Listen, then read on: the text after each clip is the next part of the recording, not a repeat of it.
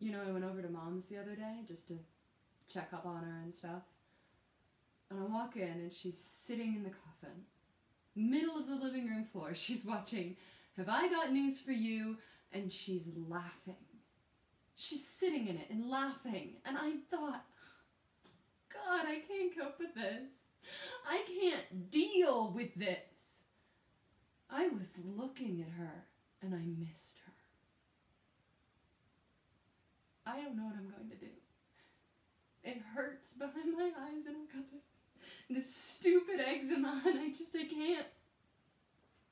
can't stop feeling all the time. I can't do anything. I keep crying or thinking I'm going to cry and then not being able to do anything in case I do. And Johnny thinks that I should go and talk to someone. Which just makes me think, what the fuck are you there for then?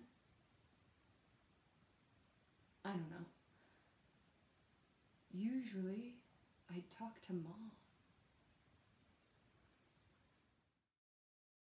Monsieur Durant, this is the Limp Lucille.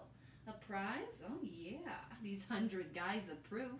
But says she's pathologically aloof. She's distant, she's a nut, she's nonchalant. She sure would never flirt with some Durant. I'd be amazed if she were ever wived. Locked in her room reading since she arrived. See, she's a metromaniac. That's a curse. Crazy for subways? No, she's crazy for verse. An inflammation of the mental bursa, where verse becomes your vice and vice versa. Poetry, especially poems with sheep. A shepherd with a harp, she thinks that's deep. She's up there scribbling poetry all night and day. And you would take Lucille to wife? Oy vey. It's not a natural match when you consider it.